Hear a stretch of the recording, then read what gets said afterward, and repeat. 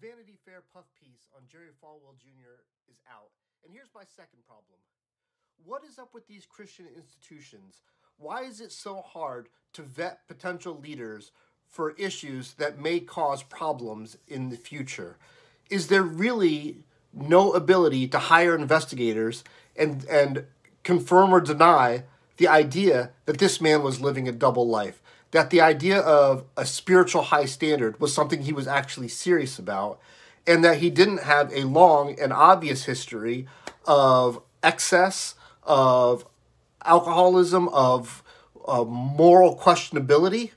Where are the leaders? Why is it just because he's Jerry Falwell Sr.'s son does he just get to ascend to the throne without any sort of scrutiny or serious pushback?